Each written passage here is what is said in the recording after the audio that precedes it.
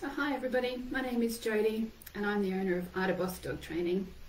I've been training dogs for about 3 years now, firstly for another company and then I started IdaBoss Dog Training.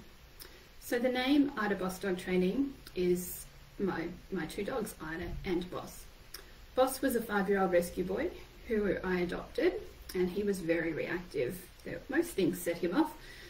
So we did a lot of work with him and he's the reason I became a dog trainer. Boss sadly has passed to the Rainbow Bridge last year and he's the reason I became a dog trainer. So I have Ida now, she's a 3-year-old and I've had her since she was 8 weeks old. Ida and Boss were both Rottweilers. I also have at the moment a little rescue girl, Stella, who's a 4-month-old Rottweiler, and she arrived at the rescue with some broken ribs and a massive fear of humans. So I'm trying to show her that not all humans is scary. Today I'm going to talk to you about a way to train our dogs that we... Today I'm going to talk to you... Sorry, I'm a little bit nervous everybody, it's my very first live. Today I'm going to talk to you about a new way to stop unwanted behaviours that is positive. We have to remember that most unwanted behaviours is natural for dogs. Dogs will be dogs. They will bark, they will run away, steal socks, dig, play too rough and get super excited. Does that sound familiar? We often tell our dogs no or or punish them to try and stop these behaviours. This training language was very popular in the 80s, but sadly still being taught today.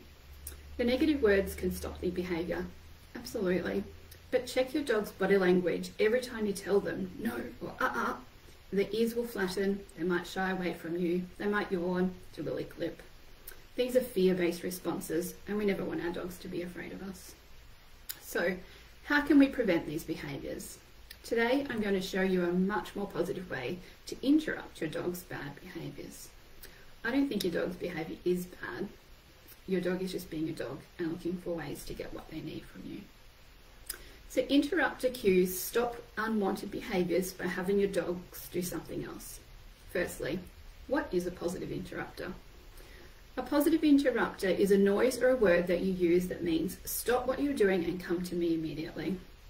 We want them to stop and come. Now let's choose a positive interrupter cue.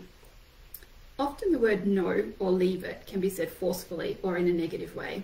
So we want to pick a word or noise that always sounds happy. I personally use brrr, but I understand not everybody can make that noise. So there are some other words that we can use.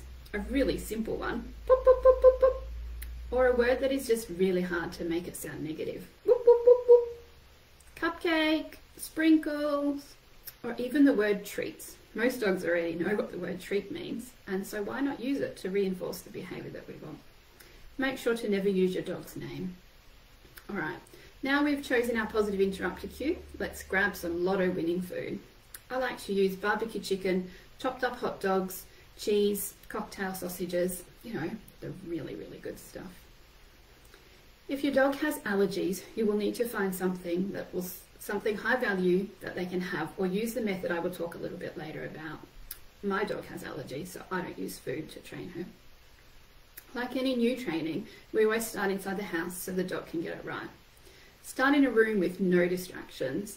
Give your dog the space to sniff and look around. While they are busy exploring, say your interrupter cue. When your dog looks at you, use your marker word. Your marker word is usually something like yes, and then give your dog a treat. At this time, we are just showing your dog that every time you use your interrupter and they look at you, they are rewarded. So we are loading the word or the noise. Do this a few times in a row, then stop and do it again an hour or so later. Remember, our dogs have short attention spans, so short training sessions are what works best. Once you have a success rate of about 90%, start to use it randomly during the day. When you're working on your computer, when you're on your phone, when you are cooking dinner, when you're sitting on the couch, when they're playing with a toy. Use your interrupter when the dog looks at you or comes to find you, reward handsomely. Now let's practice outdoors. We should always step up our training. Start really easy and then add a little bit of distraction. So when you have a 90% success rate inside, let's head out into the backyard where the distraction levels are a little higher. I like to train all new cues this way. Inside, where there's low distraction, then backyard, where there's a little bit more distraction, then the front yard, big empty space with no dogs, then dogs in the distance. Whenever I'm outside, I always train on lead because we have to set them up to get it right. Put your dog on a lead, wander around the yard, and when they're busy sniffing the air or sniffing the ground, use your interrupter. When they are winning in your backyard consistently, remove your dog's leash and practice saying your interrupter cue and generously reward the good behaviour. Do you have more than one dog? That is okay. We can train as many dogs as you have, but ideally train them separately to start with and then bring them together and build up slowly. An interrupter cue only stops the behaviour, and we need to ask them to do something else, which is come to your side. When you use your interrupter cue and the dog stops and looks at you, we need to reward this handsomely. If your dog is in the same room as you, they will look at you and you will reward them. If the dog is in another room or outside, they'll come and look for you. You can drop some rewards on the ground near you so that they know when they hear the cue that they have to stop and return to your side. When dogs play with other dogs, it can get a little rough. So to ensure our dogs are playing nicely, we might need to use our interrupter cue to stop play. When you use your cue, the dog will either look at you or come to you. Either response is correct, so ensure that you reward. With time, they will come to you for their own reinforcement. I don't want you to start using your positive interrupter to interrupt bad behaviour for about 3 weeks. It can take our dogs this long to learn what a new cue means. The reason we don't want to use it until they know it and it works consistently is because if we try to interrupt bad behaviour and it doesn't work, we are undoing all of our good work to teach the cue. So it's better to wait until the dog has learnt what is needed from them before we try to be more exciting or rewarding than the behaviour that they actually want to do. So when your dog is stopping and coming to you every time you use your interrupter, you can then start to positively interrupt unwanted behaviours using your interrupter. Is your dog barking at the door? Make your noise, use your word, reward. Dog chewing on your couch? Make your noise, use your word, reward. Okay, so you did your interrupter cue, the dog returned to your side, they were paid handsomely, then they just go right back to doing what they were doing. What do we do now? This is what we call behaviour chain, and we need to break that.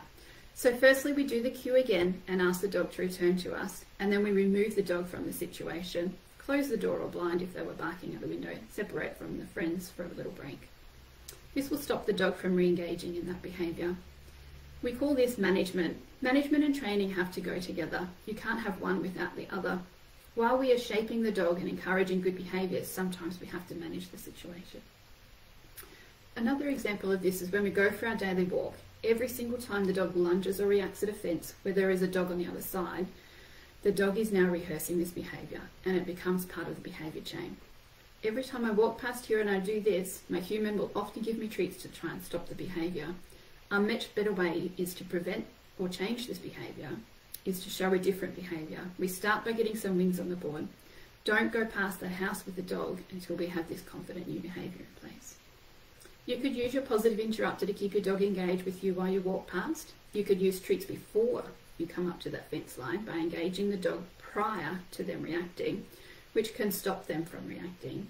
If you are more rewarding than whatever it is that is bothering them, such as that noisy, scary dog behind the fence, again, we just need to keep our dogs engaged with us. You could also give them space, walk on the other side of the road, put you between that fence line and your dog, walk behind a mailbox, walk behind a tree, just create some space. The most important thing is to stop the dog from practicing and rehearsing the behaviour. The more they practice, the better they get at it, right?